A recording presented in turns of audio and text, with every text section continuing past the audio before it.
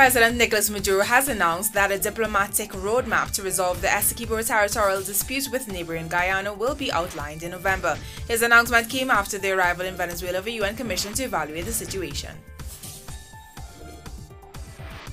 Bolivia's President Evo Morales criticized Chile for lacking arguments in the sea dispute between both countries. He said Chile has lost its reputation by attempting to blackmail various Latin American countries into turning their backs on Bolivia.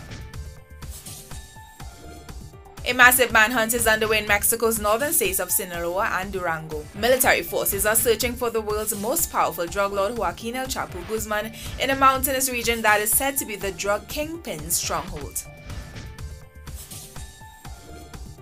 A group of young activists from Maryland occupied Baltimore City Hall demanding to speak with local officials. Baltimore bloc has 19 demands, including new rules of police engagement with minorities. The British government has denied safe passage for WikiLeaks founder Julian Assange, who is suffering profound pain in his right shoulder. Ecuador criticized the UK's decision as one that is in violation of human rights.